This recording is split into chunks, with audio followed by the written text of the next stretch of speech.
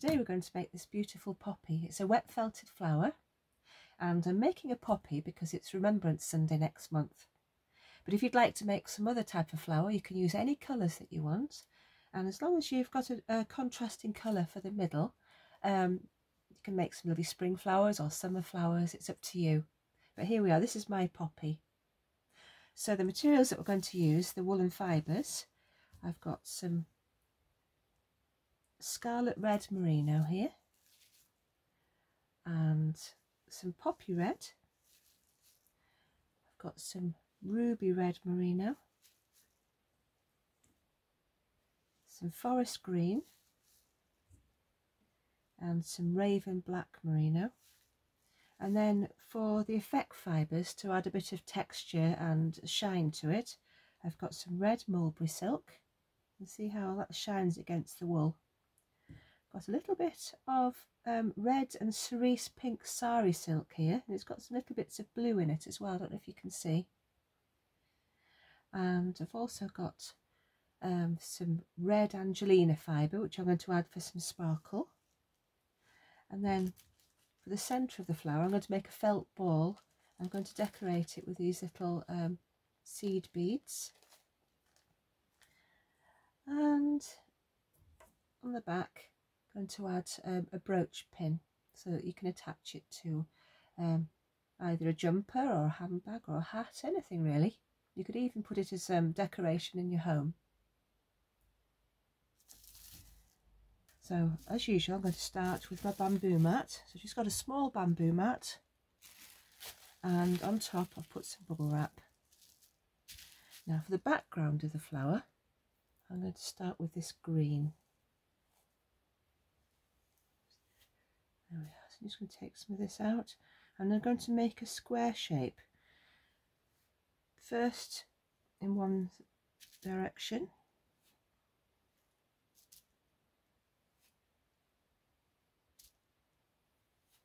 doesn't need to be too big.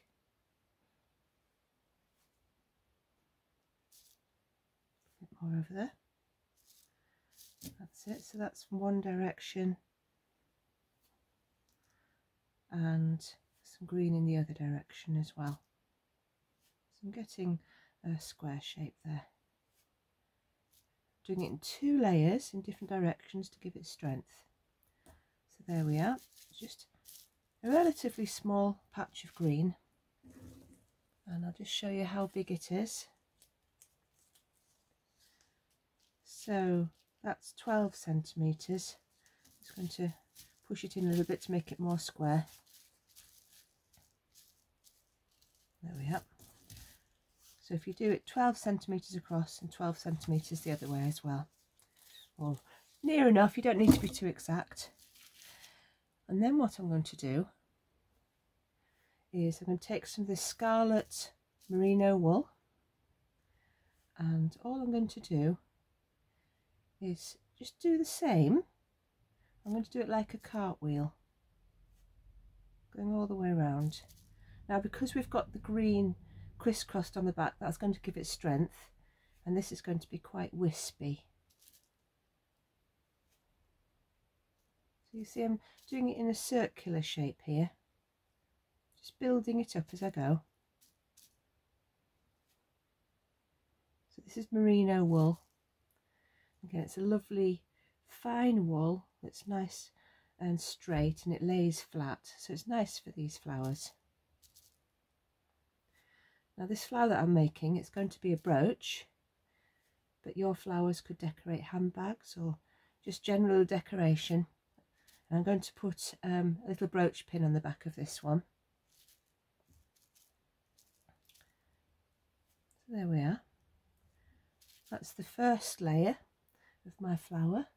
Now I'm going to put the petals on. So I want to have a mixture of these different colours. So this is actually called poppy red, but I prefer the scarlet for poppies. So there we are. I'm just doing it again in a circular shape. I'm twisting these slightly because I'm going to put a few different colours on here just to give the centre of the flower. Because when it's created, it's going to be ruched up, so you're not really going to see the individual petals. It's going to be more of an abstract poppy.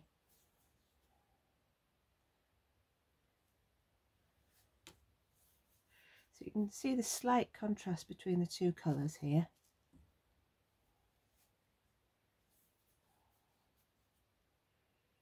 Very, very quick. I'm not taking too much care over this. So there we are, some flowers. And this is my ruby red. So I'm just going to put a little bit on here, just to add it a little bit of colour. There's not too much going on. Again in this star shape for the petals.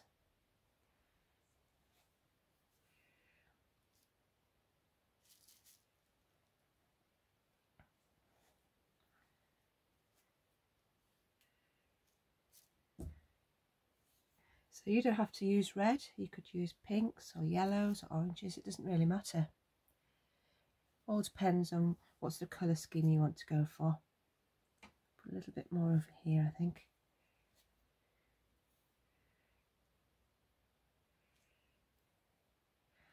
So eventually we're going to have a really nice black middle to the flower. You can see already you're starting to get quite a nice shape here. So I'm going to put on some of the mulberry silk. Now this will give it a lovely shine. Look at what a contrast that is. Contrasting colour and the texture of it as well. And this won't lay flat when it's felted either. It'll just decide what it wants to do. You see that lovely shine that we've got on there.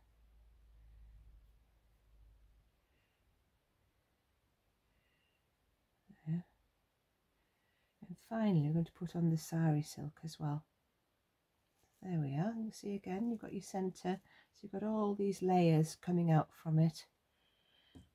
I hope that this works with the sari silk. It's not too much of a contrast. I'm just laying it on. I think that'll be all right. There we go. Now keeping this one quite light so we're going to see the fibres. It would work just as well with just merino wool if that's what you've got. But I'm quite lucky, I've got lots of woolen fibres here that I can experiment with. There we are. So I've got a bit of a pink centre for my flower, but I like that. And finally, I've got my Angelina fibre, and what I'm going to do is just cut some little bits so we've got a bit of sparkle in the middle here. I'm not laying it on in strands because I do find that Angelina fibre likes to come off, so I've just got almost like a glitter of it there. So that's the flower before it's felted, and then what we're going to do is just put on, I'll get ready a piece of bubble wrap. And I think you've seen me use this before. It's my sprayer, and in it I've got a solution of soap flakes and water. So I'm just going to spray it all over. It's quite nice because it doesn't wet your piece of work too much, and it doesn't move things around too much either.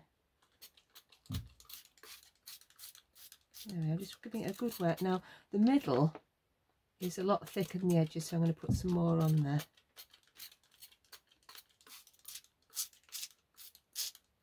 And around the edges. A little bit more, I might put some more on afterwards as well. You'll see the soap on there. Right, I'm going to put on my bubble wrap.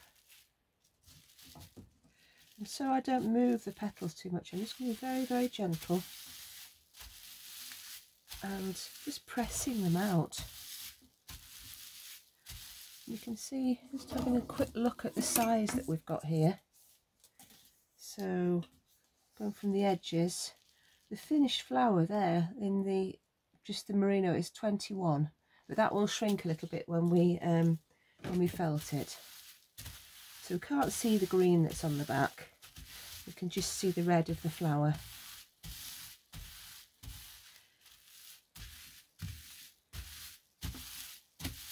So what you can do as well, as you've got 2 pieces of bubble wrap, all you need to do is just flick it over, continue on the other side. Now what I'm going to do is going to peel it off carefully, and I knew I hadn't gone all the way through with the solution, so I'm just going to spray a little bit more on here in the middle.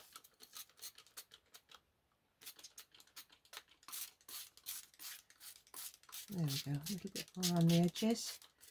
So that's quite well soaked, but it's not pouring everywhere. And put the bubble wrap over the top and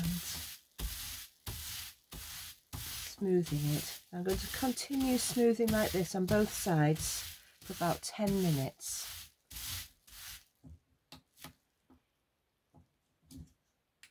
So I've been smoothing the flower for about 10 minutes.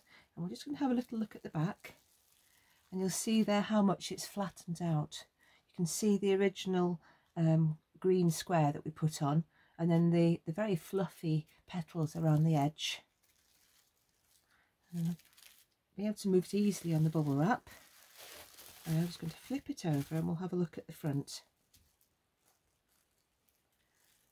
Now look at that.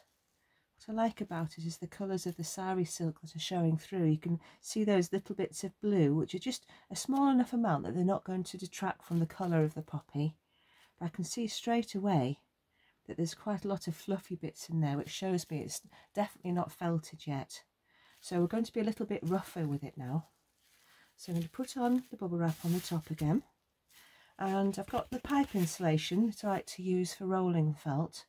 If you don't have that, just roll up a little bit of the bubble wrap to begin with. So you've got a tube of bubble wrap, then go over the top and continue rolling like that until you get to the end. But I do find that the pipe insulation is nice because it stays rolled easier, and also the flower won't be as tightly rolled together. So it just helps things a little bit. So we're going to roll it up there, right to the end. So it's quite a tight roll that I've got there. What some people do is they put elastic bands round and just roll it as it is, or an old pair of tights is quite good to wrap around as well. But I like to use my towel because it keeps it nice, and then you can open it up easily again. So what we're going to do is we're going to give it 50 rolls in 4 directions. So we roll it in quite long rolls, like 1, 2, 3, 4.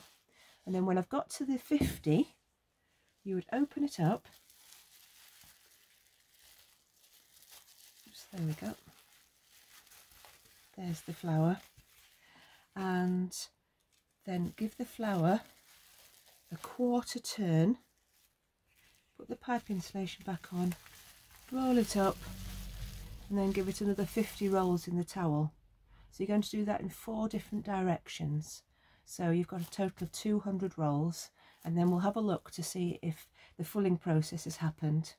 Now the fulling process is where those lovely loose fibres of the wool knit together and it becomes a felt. So your loose fibred flower will then become a fabric, and it'll be quite a delicate fabric.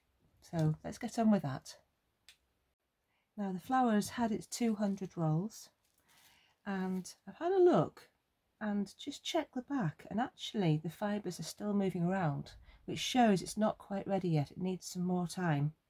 So what I'm going to do is be a little bit rougher still, put the flower directly onto the bamboo mat. Just going to put that over the top, the bubble wrap.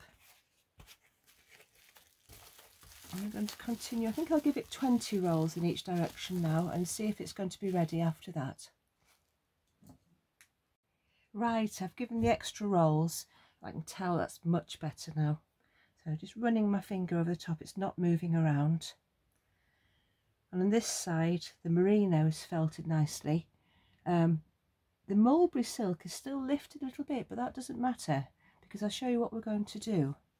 We're going to give it a rinse, but when we come back, what we're going to do is we are going to tie the bottom like that, with a tie here, and open the petals out, and you'll see that it doesn't matter if the mulberry silk's lifting a little bit, because they're still going to be attached. and then eventually we're going to put a black felt ball in the middle. So the thing you're going to do now is just go along to a sink and give your flour a little rinse just to get rid of that excess soap that's in there. So I've rinsed the flour and I've squeezed as much water out as I can, and now I'm just going to put the towel over the top and just pat it to get rid of any excess water that's in there. There we are, so it's relatively dry. And so what we're going to do is just put your finger in the middle, and so you've found your central place there. That's that, like that. You see, so just arrange your petals slightly, and then on the back, a bit like, oh, it looks like a skirt now, doesn't it? We're going to just tie a little bit of thread. Now I've got some green wool here, but it could be embroidery thread, it could be any colour, it doesn't matter, because this is going to come off. It's just here so that it dries in this position with all the folds. So I'm going to tie it as tightly as I can, so pretty tightly. There we are, let's see how tight that is. We'll do a bit of Angelina fibre there. There we go. And just tie it off, so just a simple knot. There, so you can see that's tied. I'm just going to snip the ends off. And I'm going to put it on the radiator. I'm just going to let it dry in this position. So you can see these folds that are here. As it dries, a bit like when you've got rollers in your hair, it'll retain the shape. So look at all those lovely folds of the poppy there. Can you see? So that'll retain that shape. And what you can do, you can even like just pull them apart slightly, so you've got these lovely individual petals. So I'm going to leave that. You could leave it overnight, or you could even just go over it with a hairdryer if you're in a hurry. Alright, so if you'd like to go off and do that, please. Right, my flour's completely dry now. So what we're going to do is we're going to make the centre of the flower, which is going to be a black felt ball.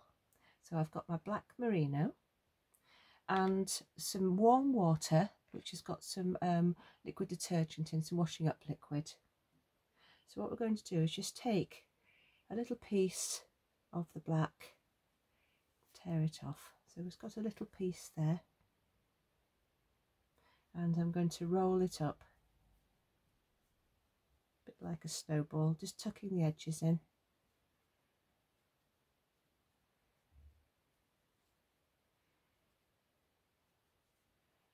There we go.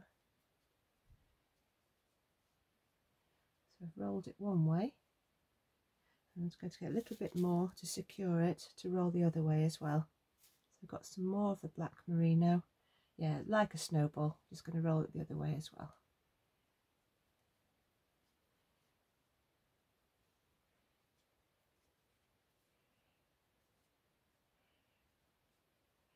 So there it is. It's very dry at the moment. So I'm just going to dip it into the water, let it soak up some of the water, and what I'm going to do is just roll it, a bit like rolling plasticine. So you're going to continue doing this until you feel that the woolen fibres have stuck together, and it should be quite dense. It shouldn't squash when you pinch it. So just keep going. Can you see already? I've started getting the black felt ball there. It's still quite wispy, so just keep going like that until you feel that it's quite a solid ball. Now I've rolled the ball for about 5 minutes and it's definitely a lot dense, so it's not really giving much when I squeeze it. So what we're going to do is going to put it in the centre of the flower. Yes, like that. And just pull the petals round a little bit. And here I've got some needle and thread already threaded with a knot on the end. And starting in the middle where the knot won't show, I am just going to sew the ball into the flower. So just catching it on the side. Actually, I'm going to do is I'm just going to go straight the way through. So I've gone right the way through the felt ball, right the way through the flower. I'm going to do that all the way around so these petals keep their shape around the ball.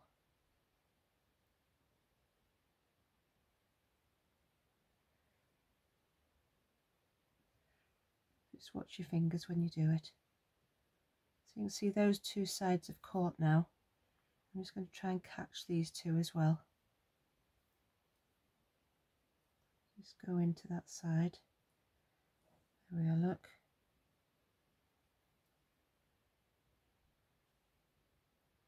So that this ball is so secure in the middle of the flower. It's not going to fall out. If you don't like sewing, then you could use a glue gun for this. It might be easier if you're doing it with children. So I'm just going on this final side here.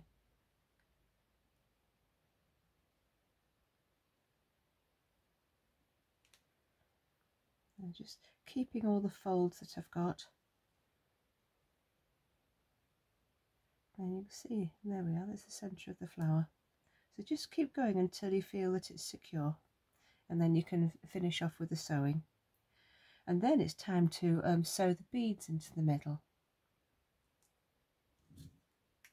There we are. I gave my flower a few more stitches so that the centre is nice and secure and you can't see the stitching. And at the back it's pretty much invisible as well. So what I've got are these lovely little, they're called seed beads. I don't know if you can see them there. And they're nice and black and shiny, and then again that'll give more texture to my flower. So I've brought out the thread at the front of the flower, and I'm just going to thread on one of these little beads. I don't know whether you can see that there, but it's just shining beautifully. So I'm just going to catch it on and come up a different part of the flower and pull it tight.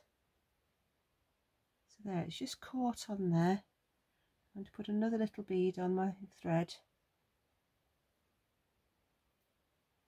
Ooh, look at that. I have to thread it again. It's annoying when that happens. If it was double thread, it wouldn't. There we go. Luckily, it's quite a big eye on the needle. There we go. So we're just going to put it in. I wouldn't be too regular with this. I'd be quite random with the pattern of the beads. There we are. So we've just gone in there. Come back up through it. There we are. There's another one. And keep going, threading on your beads until you're happy with the number that you've got on there. Now my flower's finished. I've sewn on some beads.